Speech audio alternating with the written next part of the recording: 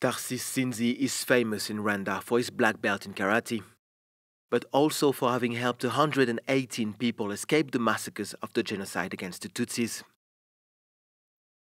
He also was one of the plaintiffs in a trial in France of a former Rwandan policeman sentenced to life imprisonment for crimes against humanity in 2023. It was a good ruling, but foreign countries contributed by pursuing a little late. Suspects had time to change names with the help of countries that received them. They had a chance to hide.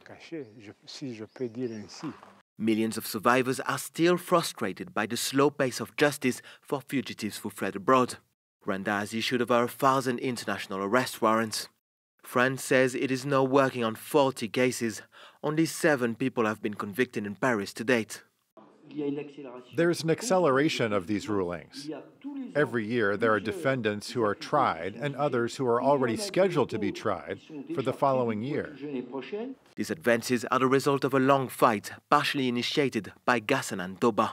In July 1994, just as the massacres were ending, he filed the very first complaint in Europe against a suspect in Belgium.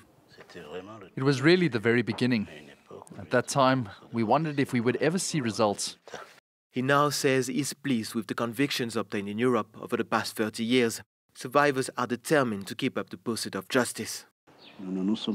We are not discouraged, and we do not intend to be demoralized by time passing. A number of major perpetrators of the genocide are still at large.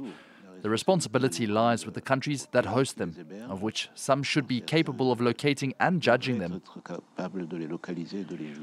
3 decades later, Gassana continues his battle. He's a plaintiff in several trials of alleged genocide perpetrators scheduled in France and Belgium this year.